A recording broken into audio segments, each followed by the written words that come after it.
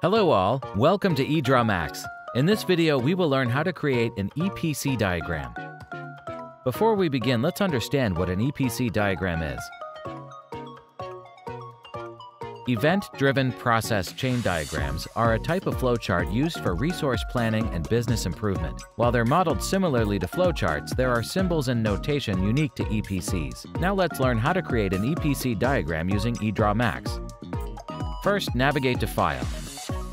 Click on New, select Flowchart from the categories, and then choose Event Flow Diagram from the subcategories. Let's recreate this emergency handling process flowchart. Click on the plus icon to open a new drawing sheet. In the symbol library, scroll down to see Built-in Symbols related to EPC diagrams. Drag and drop the event symbol onto the drawing sheet and name it according to your requirements.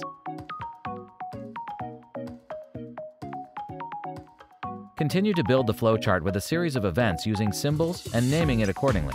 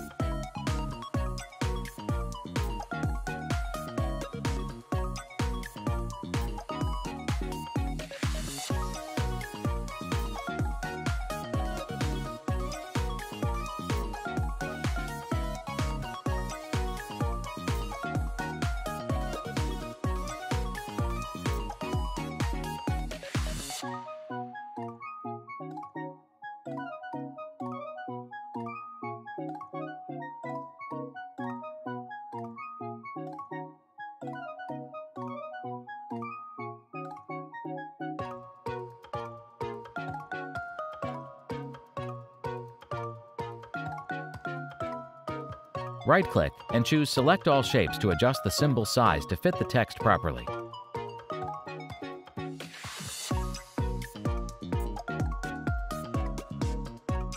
Choose the built-in themes to make the drawing look beautiful.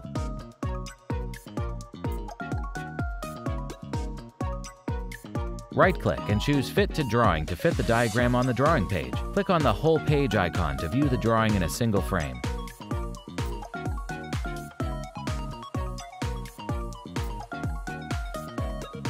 Navigate to the Page Layout tab and choose the white color under Background. Go to the View tab. Click on the From Current Page icon to view the diagram in presentation mode. Now let's see a few examples of EPC diagrams that are already available in EdrawMax. This is an adverse event process. Here's a customer online evaluation feedback process. And here's a system transaction process. Similarly, EdrawMax has plenty of diagram examples to use as resources. Thanks for watching, and don't forget to subscribe to our channel for more diagram videos.